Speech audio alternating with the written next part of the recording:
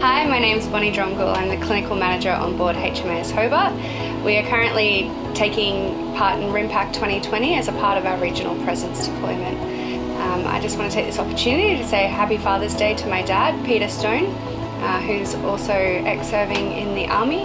I just want to say thank you, Petey darling, for being a constant pillar of support in my life and supporting and encouraging me. If it wasn't for you, I wouldn't be here. And I just want to take the opportunity to say Happy Father's Day. Although I'm away, I miss you guys. I'm thinking about you all the time, and I love you all, and I'll see you soon. Hi, I'm Amy Michelle Gilbert. I'm a leading seaman at COS.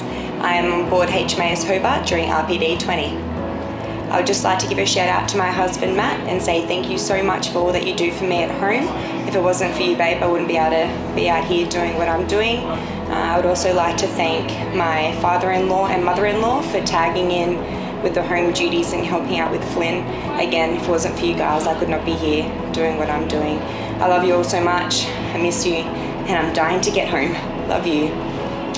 I'm Lieutenant Caitlin Watkins. I'm an officer of the watch on board HMAS Hobart, currently conducting RPD 20. I just want to wish my father a happy Father's Day, and I just let him know that I really miss him. I've certainly reflected on this trip the values that have impacted on me and passed on as I've grown up, and I really value the lessons that you've taught me as I've grown up, and it's certainly made me into the person I am today. So I'd like to say thanks, Dad, for everything, and I really look forward to seeing you again.